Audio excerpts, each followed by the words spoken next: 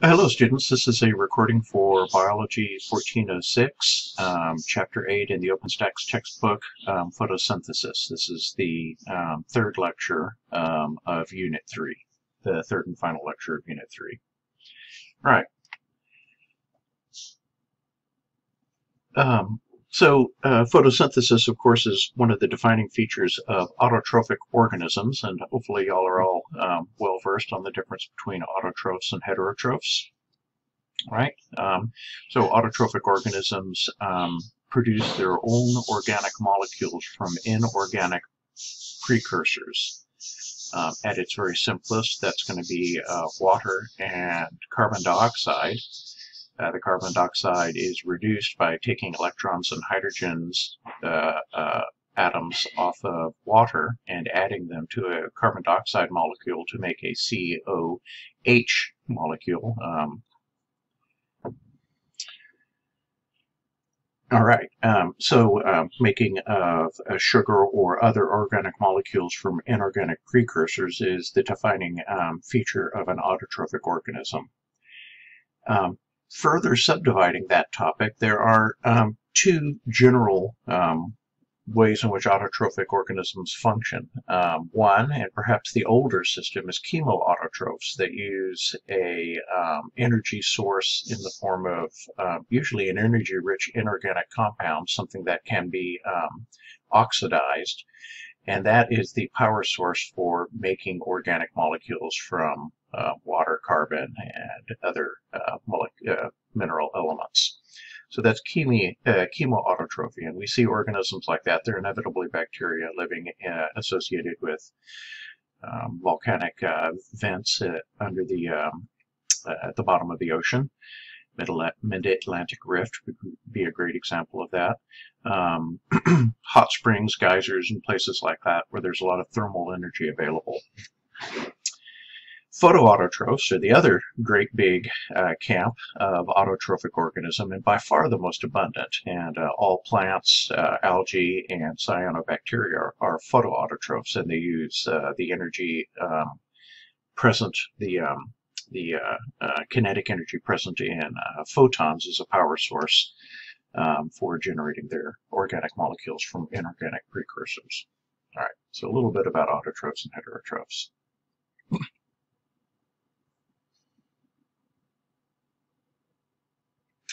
So another important idea of photoautotrophy that hopefully is not alien to you is that all food chains, which is an ecological concept, what eats what eats what eats what, food chains and food webs are based on autotrophic organisms. So the base of the food chain always must be an autotrophic organism, either a chemoautotrophic or a photoautotrophic. Down at the bottom of the ocean, there's quite a few chemoautotrophic food chains, or at least partial food chains that are based on that chemoautotrophic bacteria. Those food chains inevitably intersect with food chains that derive their energy from the sun via photosynthesis, but the idea still holds. So, at its simplest, photosynthesis is using the power of sunlight or using sunlight as a power source to push the combination of carbon dioxide and part of water, the hydrogens of water, to form carbohydrates, and then oxygen is released as a waste product, not necessary in the photosynthetic pathway. It's a byproduct.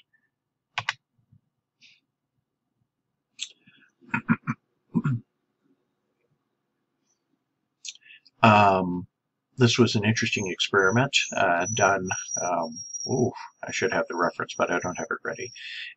But famously, plants were grown by experimenters in the 1700s even,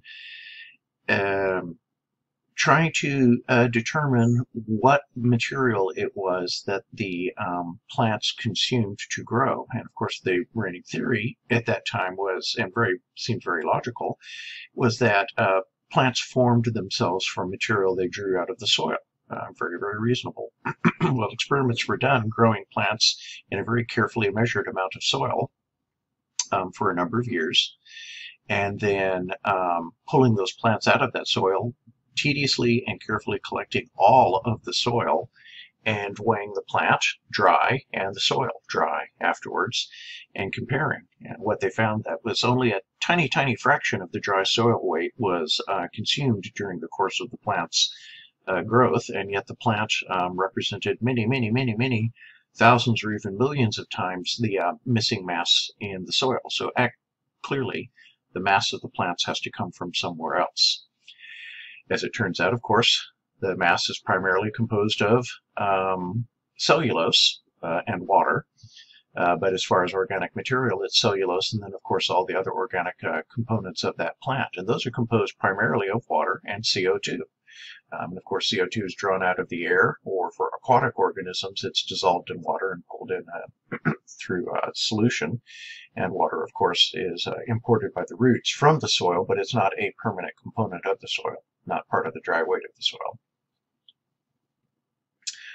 In terrestrial plants, they have an epidermis that allows for gas exchange through the function of specialized pairs of cells called guard cells, which define an opening. When they're in the closed state, there's no gas exchange. When they're in their open state, there is gas exchange. That structure, that opening, is called a stoma. Stomata plural. Very similar to the pupil in your eye. The pupil is actually an opening in the iris. It's equivalent to this open space right here, and it looks black because you're looking into a dark, confined space that's transparent behind there. All right. We'll go ahead and look at this animation real quickly right here. So I'm pausing our recording while I set it up.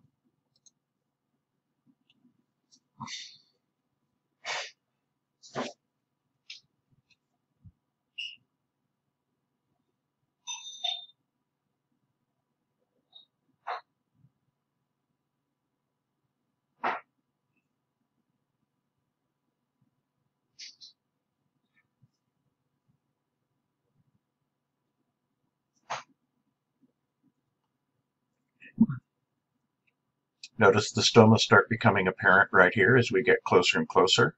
There is one stomata, or one stoma of many stomata. Now we're looking at the spongy mesophyll of the leaf. That is the permeable interior space of a leaf, which is air-filled, if you weren't aware of that. And we're looking at individual mesophyll cells, just plant cells of the inner structure of the leaf, and we're going to dive down into one in just a moment here. So punching through, we're seeing, the various subcellular structures inside, passing by a mitochondrion right there, and the green spherical structures, or oblong structures, are going to be the chloroplasts. And so we'll take a closer look at a chloroplast. This is where the green in plants comes from the photopigments in the chloroplasts. So these are the folded compartments. They're a continuous compartment called thylakoids. The stacks are called grana, but the entire thing is a thylakoid. These green pancake-shaped mounds and structures right here, these are all thylakoid folds, collectively referred to as grana. And that's the site of the photosynthetic activity. So we're looking at ATP synthase spinning along right here. We're looking at the proteins of the electron transport chains, and in blue, and the protein complexes that contain chlorophyll, the photosystems 1 and 2, at work right here. The things moving around appear to be ATP and ADP molecules being regenerated. And so one of the great things about this animation, it just shows you that, unlike in the book where we see an ATP synthase, one copy of photosystem 1 and 2 and whatever, there's millions, untold numbers of these things scattered around on the surfaces of those thylakoid membranes inside each chloroplast of the many chloroplasts inside each photosynthetic cell of the many photosynthetic cells inside a plant. The scale is everything. All right, so let's carry on, and thank you, California Academy of Sciences, where a good friend of mine from graduate school works. All right, you do need to know this general equation. for photosynthesis, and I've talked to you all about this in our lecture session on Thursday. If you run this reaction in the opposite direction, let me see if I can get my marker pen right here. It's not going to cooperate. But if we turn this arrow around and face this in the other direction right here, we would be looking at the oxidation of sugar in the presence of oxygen to produce carbon dioxide and water in a pile of ATP instead of sunlight. So the cellular respiration grand reaction diagram is this in reverse. But this is photosynthesis, and so the power source for the uphill climb of putting carbon dioxide and water together to make sugar with oxygen as a byproduct requires a power source, and that power source is sunlight. So the photosynthetic process involves two major regions. We divide it up into two large portions that we study, the light reactions and the Calvin cycle, also sometimes referred to as the dark reactions. Not that they have to take place in the dark, but they themselves are light independent. So here's a basic schematic relating those two processes to each other. So within a chloroplast, and that's what we're looking at right here, the outer membrane, the inner membrane, and then the membranes of the thylakoids, which is where you'll find all of the molecular equipment for the light reactions found. On those surfaces right there, we're going to use light energy to strip electrons off of water and protons, so hydrogen atoms plus electrons off of water, leaving only water as a byproduct right there. And then those electrons and the protons that went with them are bound to a transport molecule called NADPH. And at the same time, sunlight powers the regeneration of ATP using a structure very similar to what we've learned about already in cellular respiration, the electron transport chain and ATP synthase. Same idea and very similar mechanisms and molecular structures doing roughly the same job on the thylakoid membrane surfaces powered by sunlight, regenerating ATP. And then what happens is the ATP is used as a power source to pay for the transfer of hydrogen and electrons to carbon dioxide to make a carbohydrate, GA3P in this particular case. That is a 3-carbon sugar right there that is produced. Again, we take CO2, we bind it to an intermediary in the Calvin cycle, very similar to the steps in the citric acid cycle. We add hydrogens and electrons to that carbon dioxide using ATP to power the process and generate sugar molecules. And we do this continuously, recursively. And those oxidized NADPHs, which are now NADP, they've been oxidized, they've had electrons pulled off of them. And the discharged adenosine diphosphates plus organic phosphate are regenerated in the light reactions and available to continue powering this process. So you do need to know the terminology of the bits and pieces of the chloroplast right here. So do recall there is a double membrane out here. So that's a phospholipid bilayer. This is another phospholipid bilayer. And then the thylakoid is a phospholipid bilayer that's folded up really in a terrifically convoluted sense, so that these are all really technically extensions of one compartment, just super folded. All right. The fluid filling this area, which would be the cytoplasm of the cell, is the equivalent of the cytoplasm, just has its own special name. In this particular setting, it's referred to as stroma. But for the record, it really is just another version of the idea of cytoplasm.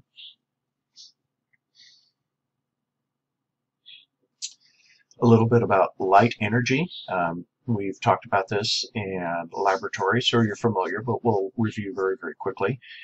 You do need to be able to talk about light energy and electromagnetic radiation a little bit. So this diagram down here represents the electromagnetic spectrum, and it's very small right here, but hopefully you'll recognize The visible light spectrum is this small section in the middle right here, which has been amplified in this drawing right here, going from the short wavelength blue or even violet and ultraviolet end of the spectrum all the way to the long wavelength red end of the spectrum right here. That's the visible spectrum.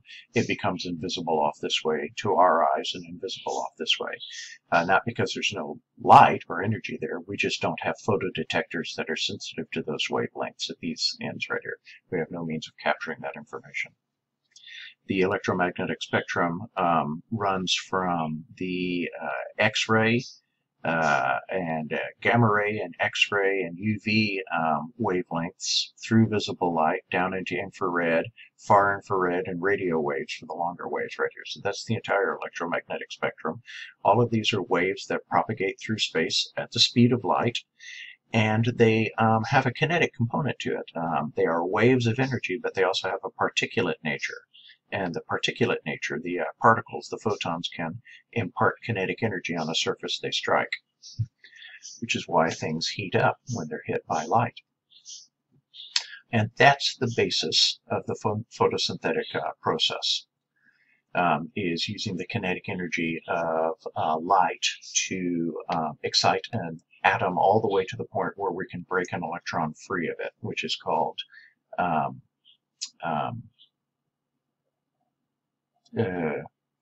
ionizing that atom, and that kind of radiation therefore is referred to as ionizing radiation. All right, red light has very long wavelengths, and that means less peaks going by per second, the equivalent of, more time between impacts of a peak of energy right here. Short wavelength radiation has very, very short wavelengths, and since the waves are moving at the same speed in all cases right here, that means more peaks per second or per microsecond or hour or day or whatever you want to measure, more peaks striking per unit of time right here, transferring more energy. Therefore, blue light and gamma radiation way up here, but blue light in the visible spectrum is more energetic than red light or infrared radiation or radiation. They have less energy that they transfer.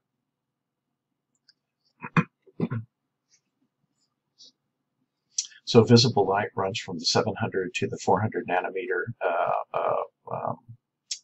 range of wavelengths right here. And this diagram is reversed from what we almost always see in the books. It doesn't matter, it's still correct.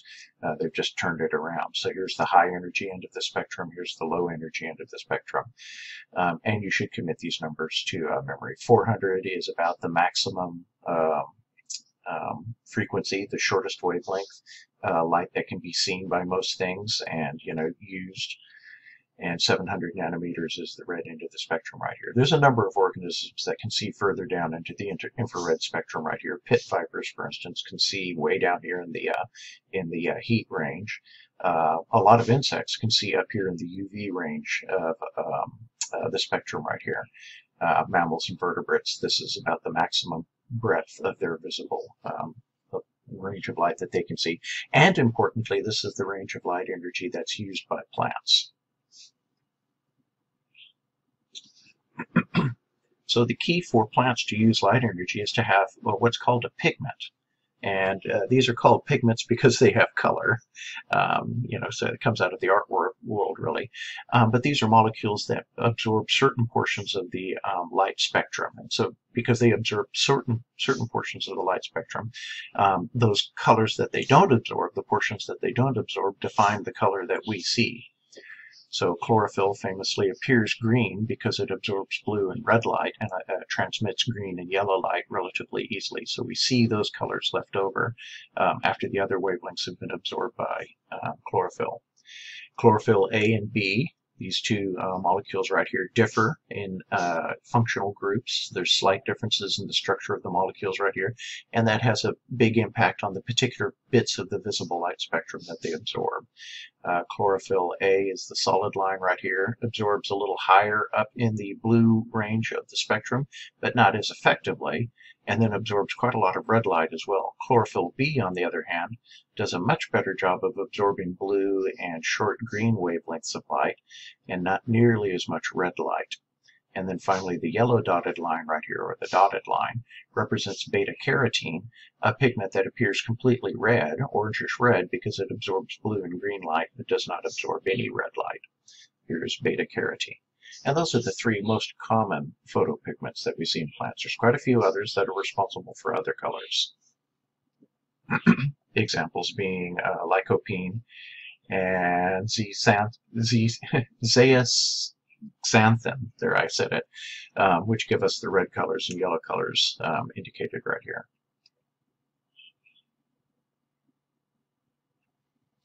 All right, let's go ahead and take a look at this animation.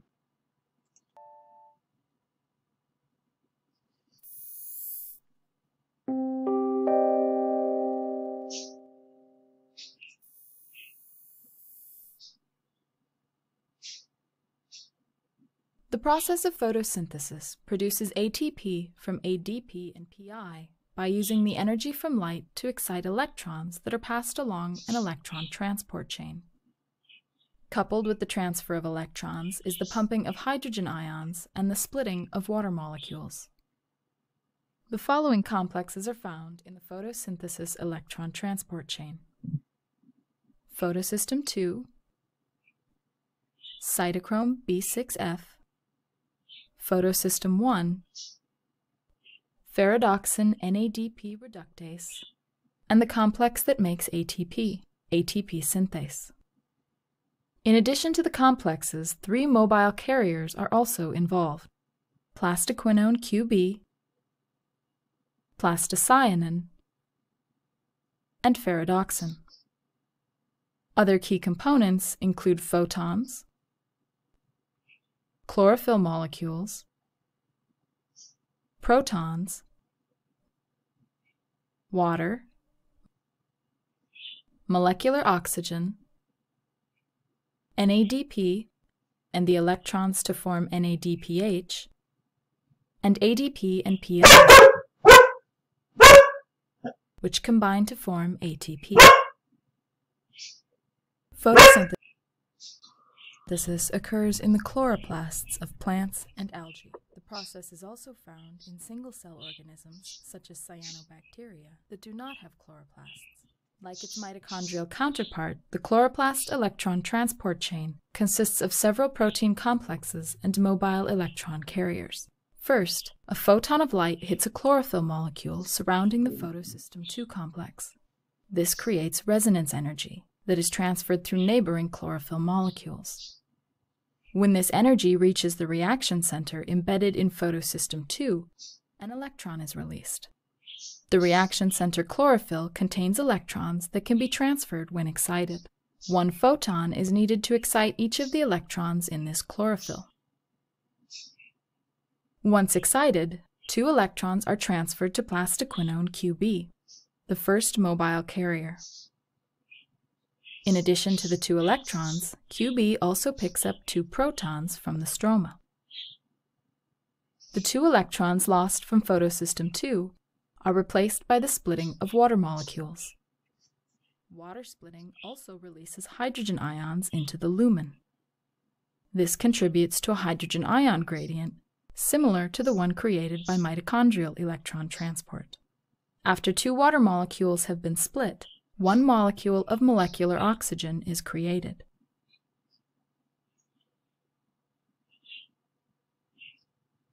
Plastoquinone QB then transfers the 2 electrons to the cytochrome B6F complex. The 2 protons it picked up are released into the lumen. These transfers are coupled with the pumping of 2 more hydrogen ions into the lumen space by cytochrome B6F. The electrons are next transferred to plastocyanin, another mobile carrier. Next, the electrons are transferred from plastocyanin to the photosystem 1 complex. It is here that photons again energize each electron and propel their transfer to ferredoxin. Ferredoxin then transfers the electrons to the ferredoxin NADP reductase, also known as FNR. After 2 electrons are transferred to FNR, NADPH is made by adding the 2 electrons and a hydrogen ion to NADP. The gradient created by the electron transport chain is utilized by ATP synthase to create ATP from ADP and PI. This is similar to the way ATP is synthesized in the mitochondria. ATP, NADPH, and molecular oxygen are the final vital products of photosynthesis.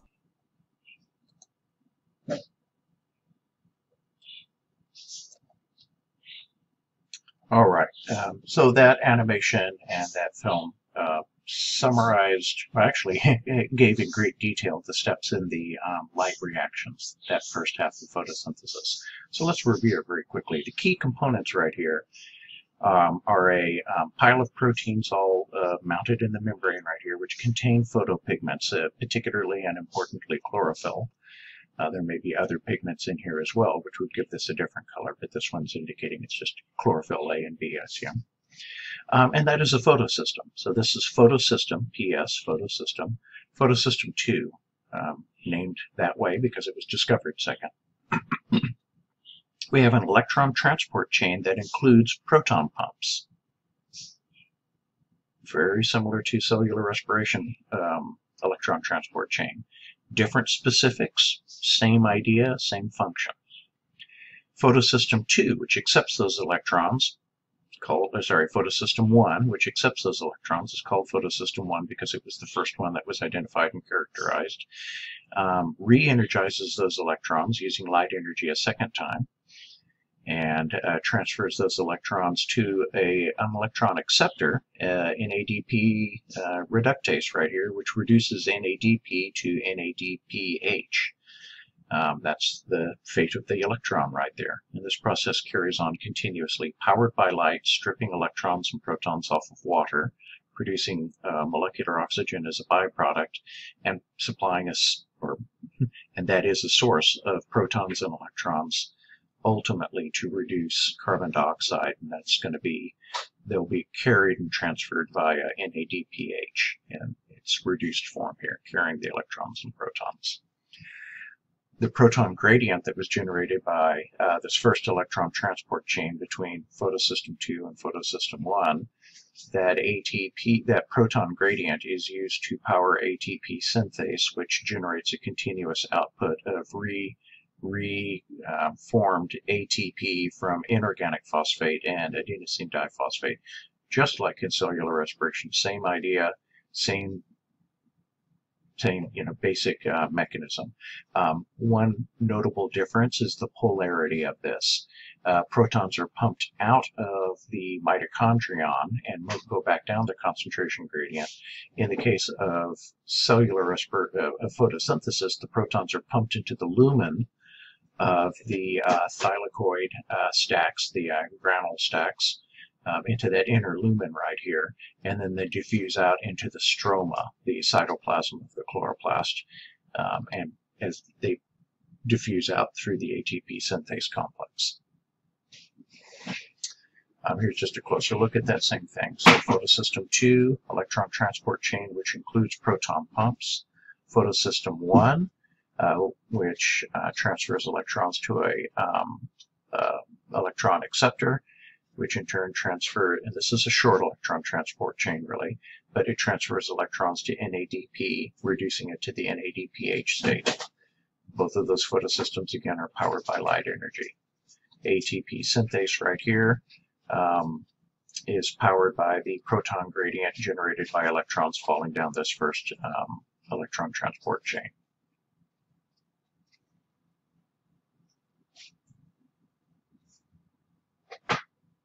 So photosystem 2 is where water is split. Electrons that ultimately end up in sugars and protons that end up in sugars come from water, and this is the source of those.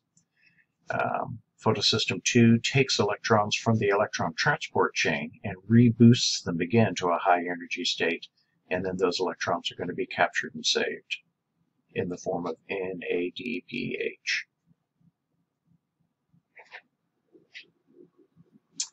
Very much like our cellular respiration chapter, I need you to know the term for this complex right here, photosystem 2, where water is split and electrons originate.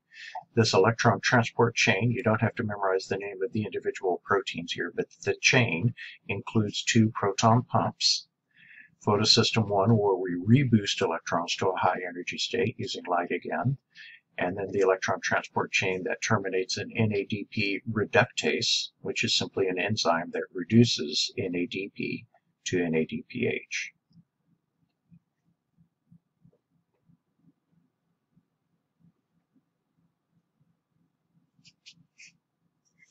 So this structure and these reactions right here, the light reactions, feed the Calvin cycle by producing a continuous stream of ATP and reducing NADP to NADPH. And those are the 2 inputs along with CO2 into the Calvin cycle to generate a 3-carbon sugar.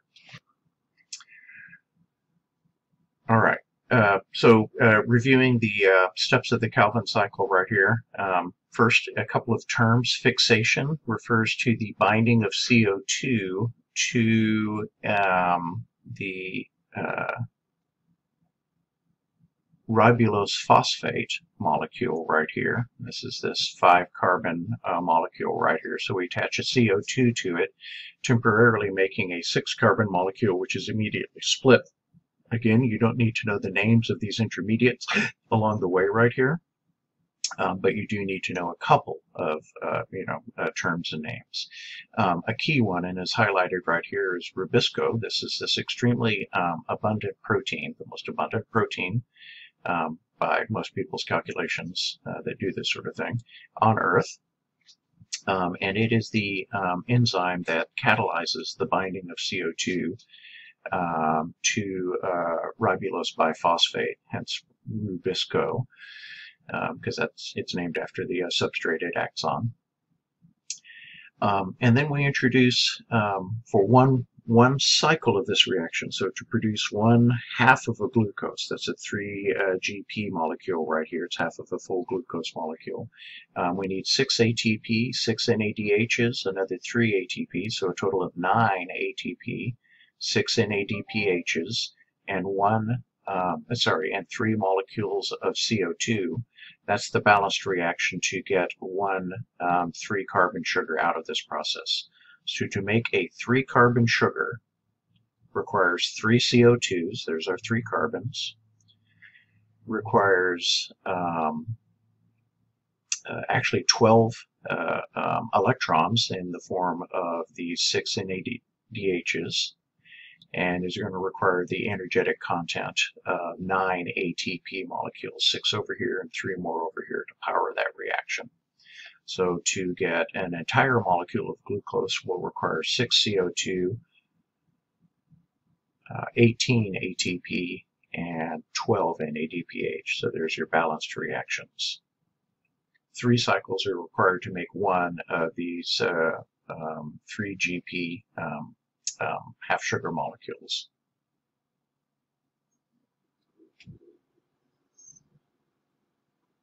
So here we are in just a little bit more detail. Again, to make one 3-carbon sugar, we need 3 CO2s coming in, 9 ATP in total, 6 NADPHs in total.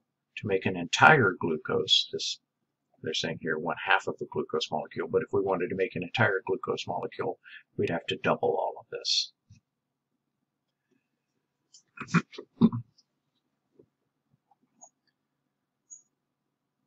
So I mentioned this in our lecture session yesterday.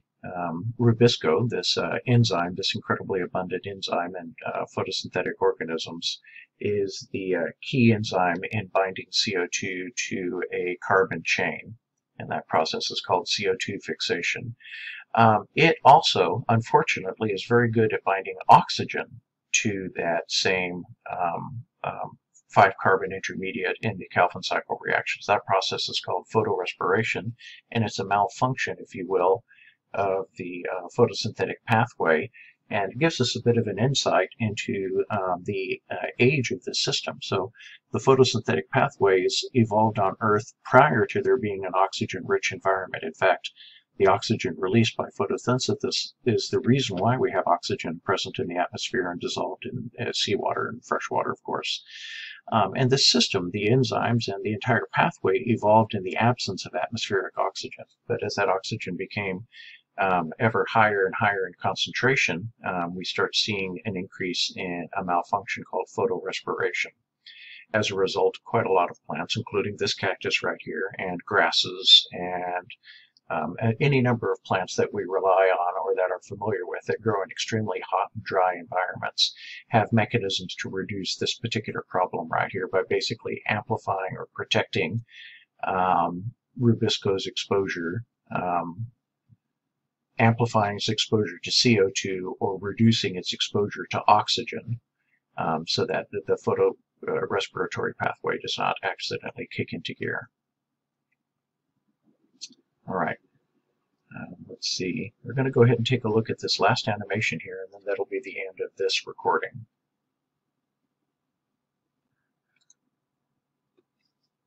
Photosynthesis is the basis for all life. Thanks to photosynthesis, plants could grow and evolve, and it has served as the foundation for other living beings such as the dinosaurs and the human species. Oh, that's pretty silly. Photosynthesis takes place in leaves of flowers, bushes, and trees. First, let's find out what a leaf looks like. On top, we can see a thin layer of wax called cuticula. It minimizes water loss and increases the stability and resistance of the epidermis. The main task of the epidermis is the protection of the leaf cells. Cuticula and epidermis can be found on both sides of the leaf.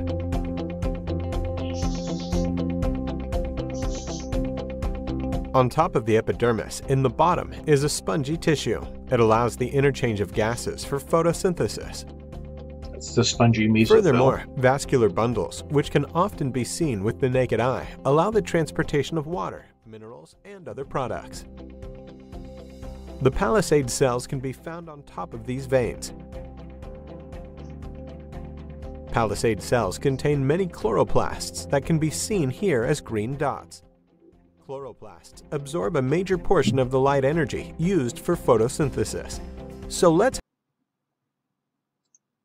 notice the great big central vacuole in this plant cell right here. So here's the cytoplasm around the perimeter. Here's the cell membrane, and they haven't shown it, but a cell wall outside of that. Here's the membrane of the central vacuole full of a salty, sugary liquid substance right here, and then the cytoplasm of the cell with a nucleus, Golgi apparatus, endoplasmic reticulum, mitochondria, and all of that, and most notably lots and lots of chloroplasts. Try and remember back to our osmosis lab, one of the last labs we did, where we, as a side project, took a look at Elodea leaf tips from an aquatic plant that we put under the microscope and challenged with salt water and distilled water.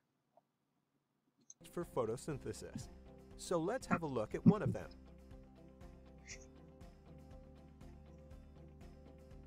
Chloroplasts have a protective membrane. A liquid called stroma is found inside the chloroplast. Thylakoids are embedded in this liquid. Thylakoids consist of a thylakoid lumen surrounded by a membrane where photosynthesis takes place. Lumen is a term you'll see a lot in biology and in the sciences. It refers to the space enclosed by something. So the lumen of a cell is simply the space enclosed by the cell membrane. The lumen of the nucleus is the space enclosed by the cell, by the nuclear membrane, etc., etc. So lumen of the thylakoid. Lumen is kind of a standard word that you want to know. The lumen of the endoplasmic reticulum is the space enclosed by the ER, etc., etc. If we take a close look at the thylakoid membrane, we see the photosystem too. It is linked to the stroma and the lumen. PS2 consists of light harvesting complexes that surround a photosynthetic reaction center to focus energy. Light harvesting complexes consist of chlorophyll, such as chlorophyll A or chlorophyll B. These chlorophylls absorb light, namely photons, and transfer the energy to the photosynthetic reaction center. This is the reason why plants are green, as light with a wavelength of about 500 to 600 isn't absorbed but reflected. This is called green gap. The energy of the photons caused the chlorophyll molecule to enter an excited state, and electrons are ejected from the molecule. As a consequence, the molecule is charged positively. To absorb other photons, the molecule must return to its initial state. Therefore, it is in need of electrons. To get them, the PS2 uses water. Here, electrons are ejected from H atoms, and the H atoms are separated from the O atom. This happens several times, and, as a result, two O atoms combine to form an oxygen molecule that will be emitted later by the leaf. Simultaneously, the positively charged hydrogen ions get into the lumen.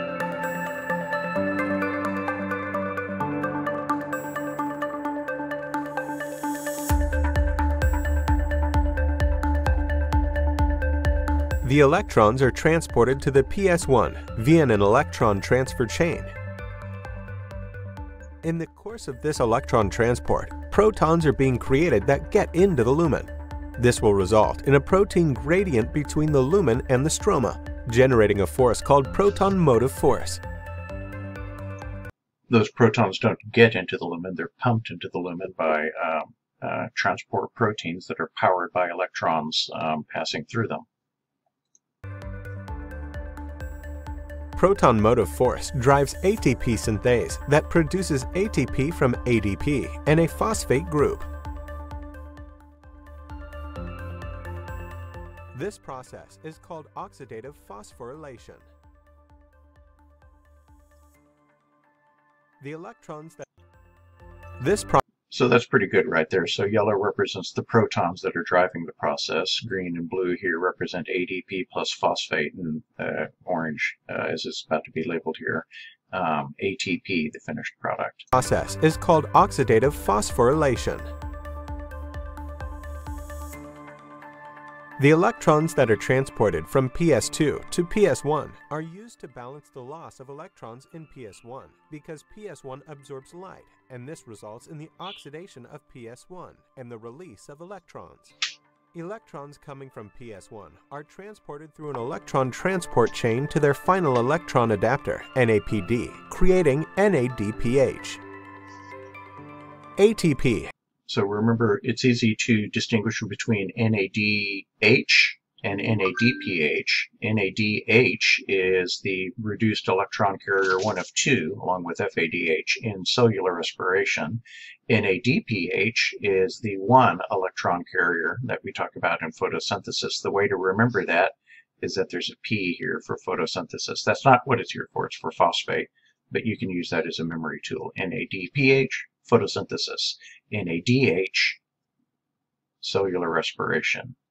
NADP, photosynthesis. NAD, cellular respiration. All right?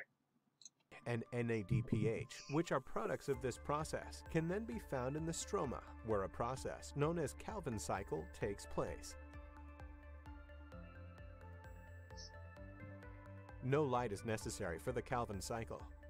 During the Calvin cycle, carbon dioxide is reduced to form carbohydrate in a series of reactions. Here, NADPH is the reducing power source, whereas ATP is the energy source. Glucose is the primary product. It serves as an energy source for the plant itself. In the forms of polymers, such as starch, it is also an energy source for animals and human beings. By producing oxygen and capturing energy from inorganic compounds to produce organic compounds, plants are considered to be a very important part of nature and life.